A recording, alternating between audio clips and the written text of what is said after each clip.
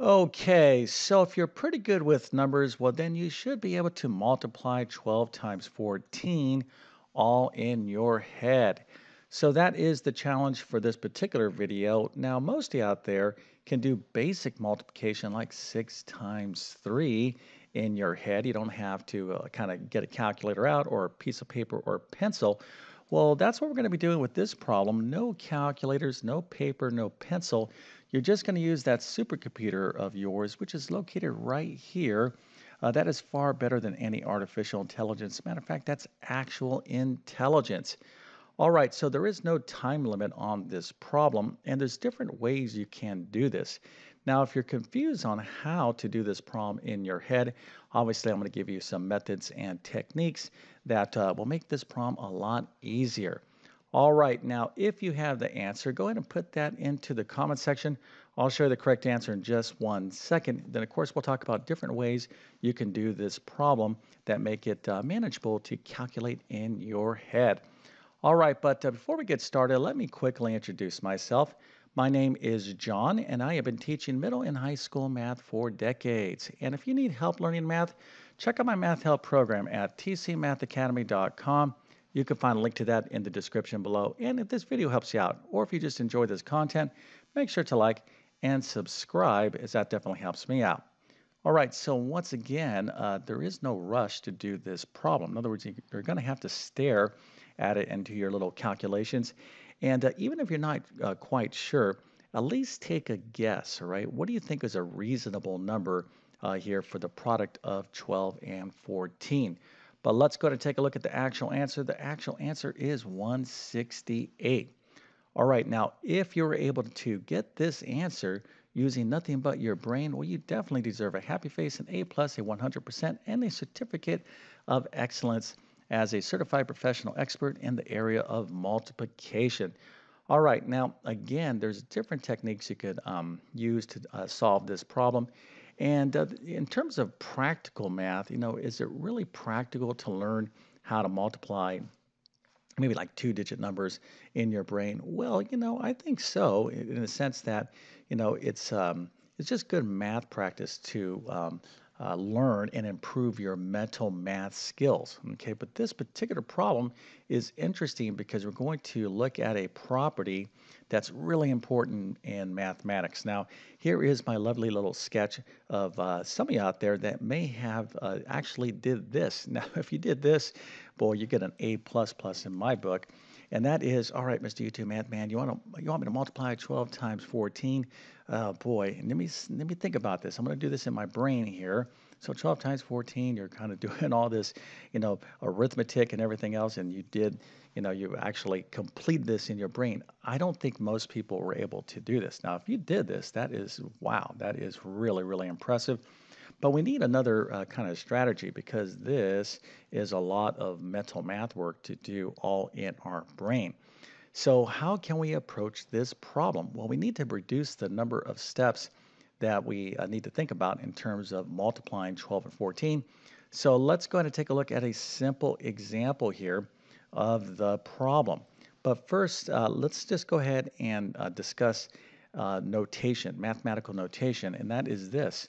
12 times 14, this is the multiplication operator, but there's different multiplication operators. You can have a little dot like that, so like 12 times 14, but you could also write 12 times 14 as 12 parentheses 14. So when you have a 12 outside of a number like this, like 14, and this right here is multiplication. So I'm going to kind of look at this notation right here to help us out. So 12 times 14 is the same thing as 12 times 14 is the same thing as 12 times 14. All right, so let's pick it up from here. And thinking about this problem, 12 times 14, let's look at a simpler example. Okay, now I'm going to show you a property here. It's one of my favorite properties in all of math and algebra, and it's one you absolutely need to know. And what I'm talking about here is something called the distributive property. Okay, the distributive property. Now, formally, I'll write this out real quick here. It's A times B plus C is equal to AB plus AC, but this is confusing. for a lot of people are like, hey, Mr. YouTube Math Man, you got me lost here. Just explain your little strategy to me. Well, I'm going to do that right now. All right, so we're going to multiply 2 times 8. Okay, 2 times 8. I think I said, hopefully I didn't say 18. Sometimes I'm not quite sure what I say because I'm speaking so much. Anyways, we have 2 times 8. All right, 2 times 8. So we have 12 times 14, and we're going to do this simple example problem, 2 times 8. All right, so what is 2 times 8? Everybody in unison, obviously the answer is 16. Okay, now we're going to use this fact here because we're going to do this problem in a different manner. And the kind of the process that we're going to use, the strategy, is what we're going to use on this problem. All right, let's go to take a look at how to multiply 2 times 8. So what we can do is we can split this 8 right here into all different sorts of combinations of sums and differences. All right, what am I saying here? So 8 is the same thing as 6 plus 2, right? Well, 8 is also 7 plus 1. 8 is also 10 minus 2. 8 is also 1 plus 1 plus 1, all these ones that add up to 8. So you can write 8 in all different sorts of ways. Now, the advantage of doing this, okay, is we can use something called the distributive property, which is another way to multiply numbers, okay, and algebraic expressions. It's something you absolutely need to understand. So let's think of 8 as 6 plus 2 for this simple example, right? So 2 times 6 plus 2 is the same as 2 times 8. All right, now that we know that, let's go ahead and actually look at the distributive property. Now I'm saying this word distributive, and what does that mean? Well, it means to distribute. Okay, so in other words, let's say here I am, and I got a bunch of calculators in this box. Like, hey, everybody, Mr. YouTube Math Man's got all these free calculators. I'm going to pass them out to you, but I'm going to distribute the calculators, right? So that's kind of what that word means is like, hey, you get one, you get one, you get one, you get one. So distributive property. So in this case, what we're going to do is we're going to take this 2, we're going to multiply 2 times 8, but we're not multiplying by 8. We're going to multiply this 2 by 6 and 2. And again, we're going to take this 2 and we're going to distribute, okay, it to this 6, and we're also going to distribute it to this 2. Okay, so this is going to be 2 times 6 plus 2 times 2. So let's go and see this in action. So 2 times 6 is 2 times 6, and then here, because this is an addition between these two numbers, we have to put that plus sign, and then it's going to be 2 times 2, which of course we have right there. Okay, so really make sure you understand what I just did because this is an application of the distributive property. All right, so we have 2 times 8, which of course is 16, and now we have 2 times 6 plus 2 using the distributive property, 2 times 6 plus 2 times 2. Obviously, we can kind of simplify this down. 2 times 6 is 12, plus 2 times 2 is 4. 12 plus 4 is 16. All right, now if you understand this, well, this is going to be the method that we're going to use to do this problem in a much easier manner so we don't have to be like this person up here trying to figure this out all in our brain. All right, so let's apply the distributive property to our problem. There's all different sorts of ways you can do this. So we have 12 times 14. All right, so let's think of 14. What are some ways we could break up 14? Well, you could break this up in, again, 1 plus 13. You could have 7 and 7. But let's use easy numbers, okay? Easy numbers in terms of the distributive property. How about 10 and 4? Okay, now hopefully you know what 12 times 10 is. You're like, oh yeah, I know what that is. And if you know what 12 times 4 is equal to, well, then we're going to be in good shape to figure this out all in our brain. All right, so 12 times 14 is equal to, or is the same problem as 12 times 10 plus 4. All right, now let's go ahead and use the distributive property to actually calculate the answer. So we're going to have 12 times 10, okay, which is what? 12 times 10 is 120. Hopefully that's a pretty easy problem for all of you out there. And then now, really what we have to figure out is 12 times 4 in our brain. Okay, so if you're doing mental math, let's assume that you already know 12 times 10 is 120. So put that off to the side. Okay, say, all right, I'm going to focus on one thing at a time. What is 12 times 4? All right, so hopefully, you can look at this all different sorts of ways. You could be like, all right, I can add up 4 12s. But hopefully, okay, most of you can see then the answer is going to be 48. So if you're saying, all right, 12 times 4, this is a 48, and then 12 times 10 is 120, now your brain can go on to just thinking about this, 120 plus 48, 120 plus 48.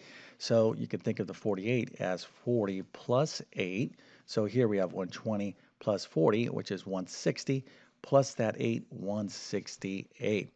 All right, so this is only one approach because we have all different sorts of ways we can break up our 14. Matter of fact, we can even break up the 12 as well. So I'm going to show you different kind of variations so we can get really, really good with the distributive property. And let's go ahead and take that next step, which of course is having you quickly subscribe to my YouTube channel. Now, the reason why I'm stopping this lovely math video is because I need your help, okay? This is not a bad word to learn. Okay, now you might be saying, "Hey, Mr. YouTube Math Man, why are you telling me to learn the word help?" Well, when it comes to math, if you don't know what you're doing, it's better to ask for help, okay, than to struggle. For me, I can't reach people as many people as I like to without asking for your assistance. Okay, so the best way to support this channel is just to literally hit that subscribe button and that notification bell. That allows me to help more people in math. But if you are struggling in math, please don't give up. You could be very successful in mathematics, okay? But you gotta go get help. Now, who are you going to ask help from? All right. Well, this is where you have to be very careful. Always start with your teacher if you are a student. But if you need more help beyond that, check out my full main math courses. You'll find links to them in the description of this video.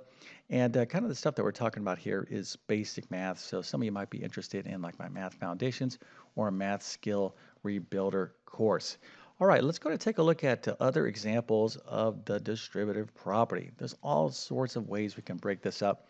So let's take a look at 12 times 14. Now, 14, you can break up 14 or using the distributive property, you could break up your numbers or your algebraic expressions in any sorts of ways that you want, okay, in terms of sums or differences. And you're not limited to two. So in other words, we don't have to go 12 and just pick two numbers like 10 and 4, right? You can do as many as you want. So here is a simple example. So 12 times, let's break up 14 this way. 5 plus 5 is 10, plus this 2 is 12, plus this other 2 right here is 14. Okay, so all of this right here is in fact 14. Now, why would you want to break this up? Well, maybe you're saying, "Hey, Mr. YouTube Math Man, I know 12 times 5 is 60. I remember that." Well, if you remember that, well, then you could think of 14 this way. But this is a lot of steps to kind of remember in your brain. But the great thing about the distributive property, it's very useful when you don't have a calculator as well. So even if you're not trying to calculate this in your brain, if you don't have a calculator, but you have a piece of paper or pencil, you can do multiplication problems, excuse me, in this manner. All right, so just kind of for the fun of it, let's go ahead and use the distributive property. Matter of fact, if you want to pause the video and do this on your own, just to kind of check your work, that's fine as well. Okay, so here we go. So 12 times 5 plus 2 is going to be what? Well, 12 times 5 is 60. And then we have 12 times 5 again, that's 60. And then we have 12 times 2, which hopefully for most of you out there, that's pretty easy. That's 24. And then we have 12 times 2, again, that's 24. All right, so 60 and 60 is 120. Now we have our 120 plus 24 plus this other 24. That's going to give us back to 168. Now, probably this isn't the most practical approach to figuring this problem out using the distributive property, but I wanted to show it to you. All right, let's take a look at other prompts. All right, now let's suppose some of you are saying, "Hey, Mr. YouTube Math Man, I remember that 12 squared is equal to 144." Okay, and if you remember that, that's awesome because we can break up 14 as 12 plus 2 because we already know 12 times 12 is going to get us 144. So this is another approach, right? So let's go ahead and do this right now. So that's why, there's not any one method. Matter of fact, there's even other methods that you could do this multiplication in your brain. So 12 times 12 is what? Well, that's 144. 12 times 2 is 24. So we add those two numbers up, we get 168. All right, now, so far in this problem, we've been breaking up the 14, okay, into different sums and differences. Now, I haven't done a difference problem, but I could certainly do that. But let's break up the 12 this time for our last little example. All right, so actually I want to do one more. Yes, I'm going to break up the 12 this time. All right, so here, let me go back. We've had 12 times 14, right? So 12 times 14, and we've been taking this 14 and breaking it up and multiplying by 12. But now, when we multiply numbers or values, 7 times 3 is the same thing as 3 times 7. Order doesn't make a difference. So I can flip-flop this around and look at the problem this way, 14 times 12. Okay, so 14 times 12 is the same thing as 12 times 14. And now let's break up the 12. Okay, see if we get the right answer. Of course we will. All right, so what's a good way to break up 12? How about 10 and 2? 10 plus 2 is 12. So now we can use the distributive property. 14 times 10 is 140, and then 14 times 2 is 28. All right, let me kind of scroll down here. All right, so we can see the rest of the problem. So 140 plus 28, 168. Okay, so when it comes to um, doing calculations, this is a must-know property, the distributive property, but it makes your life a lot easier. It's an awesome property. Matter of fact, let's give you a little pop quiz here. What do you think the answer is to this? 2 times 4x plus, let's say, 5. Now, even if you don't know algebra, okay, knowing what you know about the distributive property, what do you think the answer is going to be? What do you think I'm going to do here? Well, look, we can't multiply 4x plus 5 times 2 in our calculator, right? We're not going to be able to say 4x plus 5 plus 2. It's not going to give us a number like a number value. But we need to simplify this expression, and this is the whole idea behind the distributive property. So let's go ahead and do this now. So what do you think I'm going to do here? Well, what I'm going to do is take this 2, because this is a multiplication problem, and this is a sum, or some sort of value that is expressed as a sum. So I'm going to take that 2, I'm going to multiply by this, and take that 2 and multiply by this. So 2 times 4x. In algebra, you multiply the numbers, so this is 8x plus 2 times 5 is 10. And there you go. So 2 times 4x plus 5 is equal to 8x plus 10. And this is a must-know step to solve all different sorts of situations in algebra, particularly equations. All right, so again, there's even other methods out there, and this is a big debate in terms of, hey, what's the best way to do mental math? There is no best way. These are tools that you need to know. But if you're able to do the math like this person over here, boy, I tell you, you get an A plus plus plus. Matter of fact, if you were in my basic math class, I would just say take the rest of the year off.